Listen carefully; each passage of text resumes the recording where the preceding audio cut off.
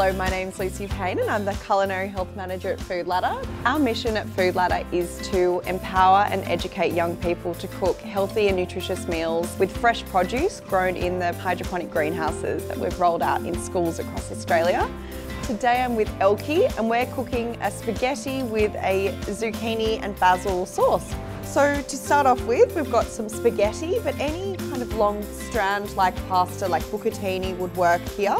We've got zucchini, lemon, which we're using the zest of it to kind of give the pasta a bit of zing. We've got some garlic, salt, parmesan, ricotta and basil. So this dish is super easy, it comes together in about 15 minutes. You've just got to wait essentially for the pasta to boil. But to start off, we're going to be frying the zucchini in a fair amount of olive oil.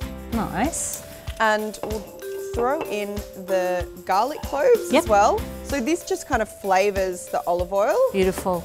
You kind of don't want to be crowding the pan too much. So yeah, we just wait till that kind of gets a nice caramelised coat on the outside. The water's come to the boil. Perfect. So in we go. So we cook the pasta to al dente, so to taste. And what we do is with some tongs, we literally just take out the pasta once it's cooked and put it straight into the saucepan with the zucchini. And you kind of need to stir it quite a lot so that the zucchini almost breaks up a little bit with the pasta. When do you want to add the basil? A little bit later? And the so lemon zest? I think a little bit later. We could probably put the lemon zest in now, definitely. So just give it a zesty. We might actually put, I think, a bit of the basil in now is a good idea. Yeah, because that flavour would help the garlic oil.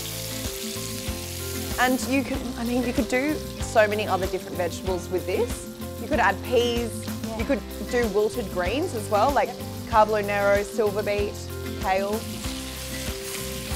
Oh, fancy. So you can start to see a bit of the colour on the zucchini now. And that's what you like on your one. Beautiful.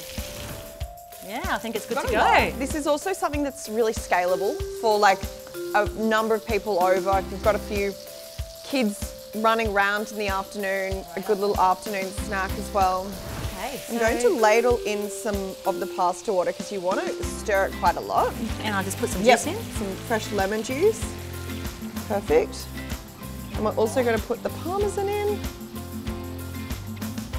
So when you can start to see, the sauce kind of sticking to the pasta, we know that it's ready. Still the zucchini's really vibrant and green still. Yeah. And we can put a few spoonfuls of the ricotta in as well. There we are, give that a bit of a stir.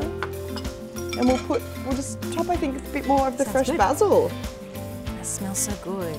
And we can top it with some fresh ricotta as well, which guests can stir in at the end.